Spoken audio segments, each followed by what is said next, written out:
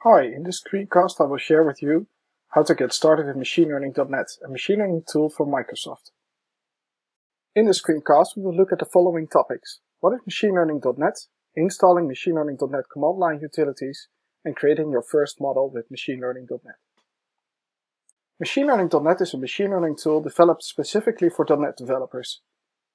It offers a standard toolset to train, evaluate, and use machine learning models in .NET applications such as ASP.NET Core or WPF.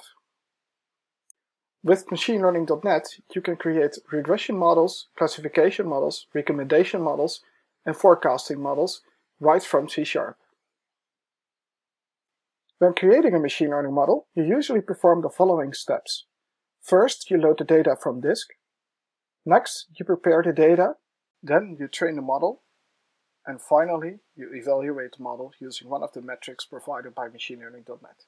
What's cool about ML.net is that you can use automated machine learning instead of performing all these manual steps. The command line utility automatically searches for models for you and chooses the best model after training for a little while.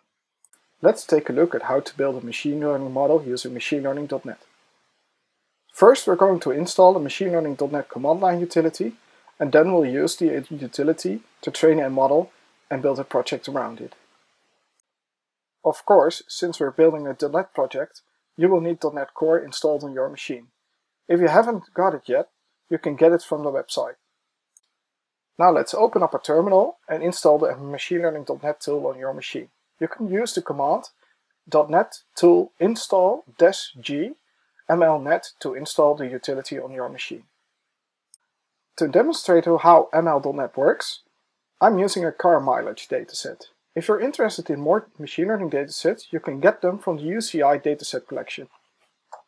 The UCI dataset collection is a great collection of toy datasets and even more serious datasets that you can use for machine learning. I can highly recommend this dataset collection in case you want to learn more about machine learning or if you're looking for a toy dataset to try out on a new tool. So let's get back to our project. We're going to use the ML.net command line utility to train a regression model based on the car mileage dataset. Basically, we're going to predict the car mileage based on the properties of a car. So let's get back to the terminal. We're going to fire off the ML.net utility to train a regression model. For this, we're going to use the mlnet command. Basically what happens is that we train a regression model based on our dataset that we downloaded, using the first column in the dataset as a label column. All the other columns are used as inputs for the model. Training will take a while, so I suggest you get a cup of coffee and enjoy the ride. After training is finished, you will get a trained model, a sample project, and a model project that you can use to host the model inside your own ASP.NET Core application or other .NET Core application. When you open up the solution that's generated by the ML.NET utility inside Visual Studio Code or Visual Studio, you will see two projects. The first project is the model project. This project contains the trained model as a zip file alongside a few classes that model the input and output for your model. The second project in the solution contains a sample application that you can use to learn how to use the trained model in your own application. As you can see, it's pretty easy to generate a machine learning model using the ML.NET command line utility.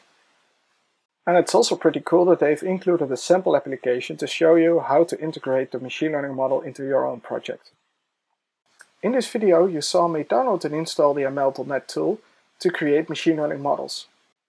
If you're interested in more machine learning model data, you can go up to the UCI dataset collection and download a wide range of datasets from this location free of charge.